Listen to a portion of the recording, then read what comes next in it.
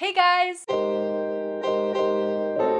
As you saw by the title, today's video is going to be a few plants that I feel are often marketed as beginner-friendly plants, but actually aren't as beginner-friendly. In my opinion, I am but one voice on the internet, so you may disagree with me, and if you disagree with me, that's totally fine. Just leave a comment down below letting me know your thoughts. Please thumbs up or thumbs down this video, letting me know what you think of this kind of content. All right, let's just get into it. The plant that actually inspired me to make this video is a fiddle leaf fig. And I don't know what it is about these, but they really draw in beginners since they do seem to draw people into the plant keeping world, whether it be like serious plant collecting where you're gonna end up getting hundreds of plants or more kind of something to decorate your house with. I do think that that leaves companies marketing fiddle leaf figs towards beginners, even though they really aren't that beginner friendly. So something to know about fiddle leaves is they require a lot of light and they're super intolerant of incongruent waterings. So I know something that people commonly experience with fiddle leaf fig is browning of the leaf. A whole variety of different care things can cause that to happen, as well as leaf drop, which again, a whole bunch of different things can cause that to happen, which makes it kind of confusing and difficult to figure out what you may be doing wrong with the plant, where you could be going wrong with it, which I don't think is very beginner friendly. I like vocal plants, especially for more beginner type people, but being that vocal over so many different things makes it really hard to narrow down what may be going wrong. Something I see a lot with fiddle leaves is new leaves will come in with red spots all over them, which really isn't that big of a deal. I'm pretty sure it has to do with lighting. I don't actually have a fiddle leaf fig anymore because I got rid of it because it was too much of a diva for my liking. But yeah, that seems to be something that kind of stresses people out, and I don't think a stressful plant is a good plant to keep in the beginning. I really don't. So that's why fiddle leaf fig is #1 on this list. Although they are super beautiful, and I will acknowledge that. They're very pretty. Kind of weird, but pretty. The next plant are calathea, and you guys know how much I love calathea. I do think they're plants that everybody can keep, but I don't think they're great plants for people to necessarily start out with. The best plants for people to start out with are ones that are tolerant of a lot of different conditions, and calathea just aren't that, in my opinion. Not only that, but there is a lot of misinformation about them online. I remember when I was first keeping plants, I did end up getting a calathea right off the bat because they're beautiful, and I loved the fact that they fold, the circadian rhythm is so cool. But when I was researching how to take care of the plant, I saw that you should keep the soil moist, which in my beginner brain meant water it constantly, keep it wet. That really isn't the best way to go about them. So I do think it's one that maybe if you're given the right direction off the bat, it could be a good one. But more often than not, the information on the internet isn't entirely correct or easy to decipher as a beginner. You know what I mean? Different varieties of calathea are on the different level of difficulty, and for sure, do not start off with the white fusion. As beautiful and tempting as it may be, that plant will hurt you time and time again. At least it's hurt me 3 or 4 times now. I swear to you, I have gotten this plant 4 times, and then each time I'm I'm never getting this plant again, because no matter what I do, how often I spray the thing off or treat it with pest treatment measures, somehow the spider mites don't care.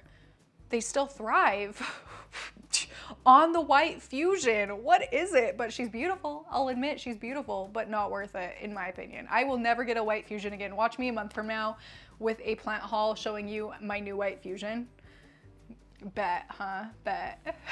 All right, so next up are alocasia, and I do actually have a few alocasia, or maybe one. Do I only have one? I have an alocasia frydek, but I recently cut all of the leaves because that thing is a pest magnet, which is why I don't think it's the best plant for beginners. Well, reason #1, I don't think it's a really good plant for beginners.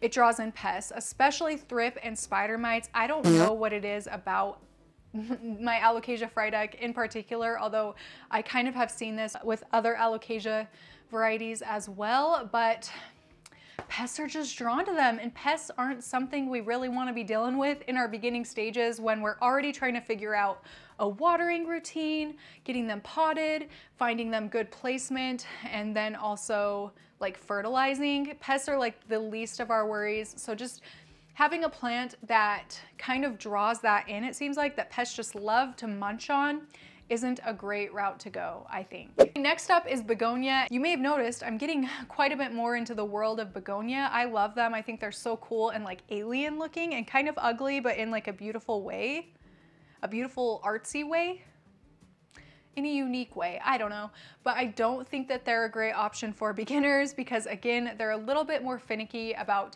waterings. They're kind of on the same page as like calathea. There's a lot of misinformation about them, and I think a lot of times as beginners, we don't really want to go delve into the world of terrariums, and I kind of think that's the best route to go with begonia, but as a beginner, we just really aren't thinking like that. And I say we, I really mean me, but maybe the general public, maybe I'm just very dumb compared to the general public, but I personally would have never wanted to get into terrariums in the beginning because that's just way too much for my little pea brain to handle. Let me know if your little pea brain can't handle that either, or if you kind of agree with me.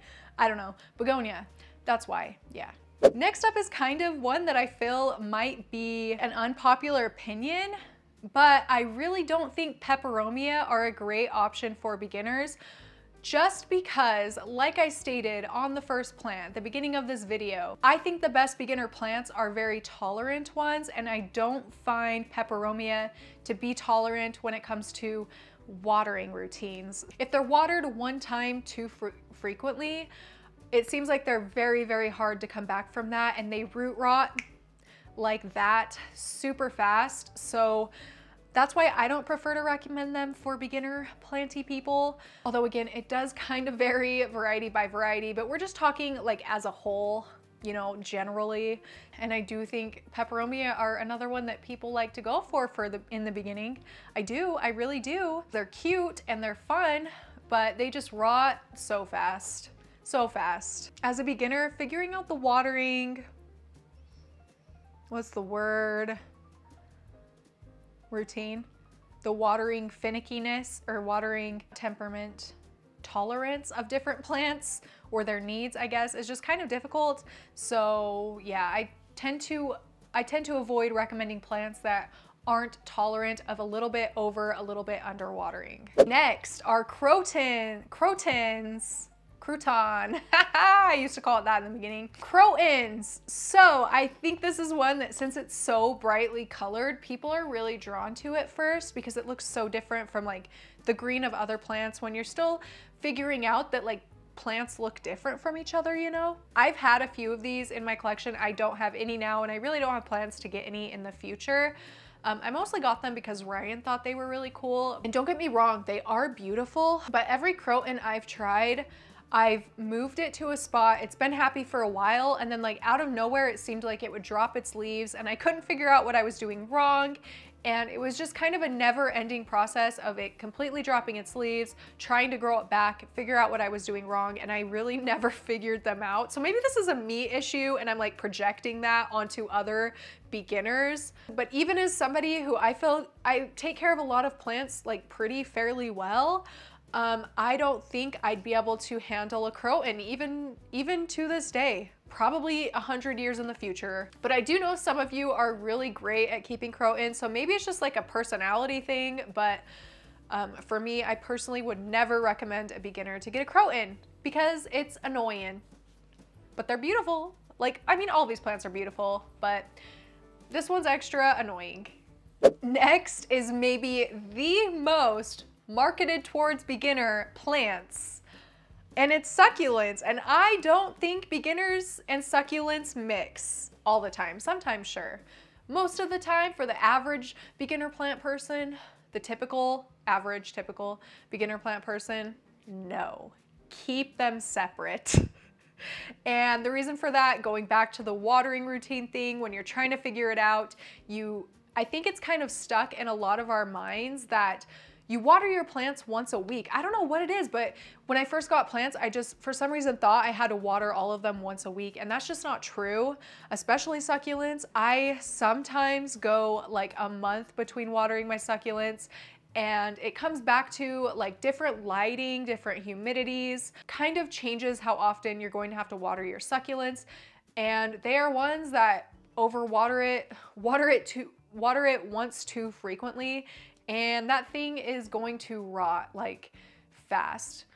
For the most part, again, it changes a little bit variety by variety, but the succulents you find at like big box stores and most nurseries, that's going to be the case from what I found. So especially for a beginner plant parent who's wanting to be able to really take care of the plant like frequently to try and learn about plant care a little bit more, I don't think succulents are the way. I really don't.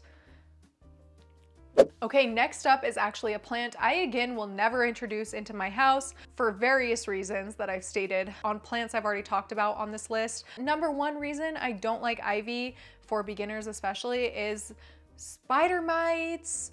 Indoors, they just get spider mites like a white fusion. White fusion and ivy are on the same spider mite level in my opinion. I just don't like ivy indoors, period, because I do find it to be temperamental indoors. They kind of brown and just don't look great inside. And I know some of you guys are probably like, Harley, what are you freaking talking about? My ivy I have at home is beautiful. And I know that some people are going to be able to keep them very happy and beautiful, but I just don't think that that's something most people are able to do. But I mean, if you have a beautiful ivy indoors, like please send me a photo on Instagram. I would love to see it because it's a beautiful plant. I just don't think it's a great one to keep indoors, especially for beginners. And I can't really vocalize why that is, but they're just not easy. They're just not. They want to fight us. They're mean, they're bullies. So the last plant on this list is actually Dieffenbachia. Number one, this plant is pretty toxic. So I don't know, I try to avoid keeping them in my house. I do have some toxic plants, don't get me wrong. There's levels of toxicity, and Dieffenbachia is definitely like on the higher end. It can cause a lot of numbness. And if your animal eats too much, it can make them really, really sick. So I don't know if it's worth keeping in the house, like just for that reason, but like I can't really talk because I do have some toxic plants in my house. I just keep them away from my pets. But as far as care goes, this is another one that I feel rots pretty easily or gets yellow leaves quite easily for like various different reasons. And really you don't have to worry about yellow leaves if it's like one here and one there, which was the case when I had a Dieffenbachia plant. Like one would yellow here and there, one would yellow here and there. But it was something that I wasn't used to. Like I kind of always, as a beginner, I kind of always thought plants at the slightest sign of browning or yellowing, I needed to do something to change how I was taking care of my plant to stop that from happening going forward. But that is just kind of the life cycle of plants. And I think as beginners, like we maybe don't necessarily get that, completely understand that yet. Even just like one yellow leaf can be a big cause of stress or a little bit of wilting, which they do also wilt if they're not watered enough, or also if they're watered too much. Yeah, I just don't think it's a really great one. I think it can really stress a beginner plant parent out. I mean, again, if you disagree, go ahead and let me know. But yeah, those are all the plants I'm gonna mention in this video. If there are any others you feel aren't beginner friendly, please leave a comment down below stating the plant and then why you feel that way. I think stuff like this is really, really helpful to see from like more than just one random person on the internet. So yeah, I think that's helpful. And if you disagree, again, let me know why, because it's okay to disagree. It really is. It really is. Just be nice about it. All right, so those are all the plants I'm going to mention in today's video. Thank you so much for watching, and I will see you in my next one. Bye!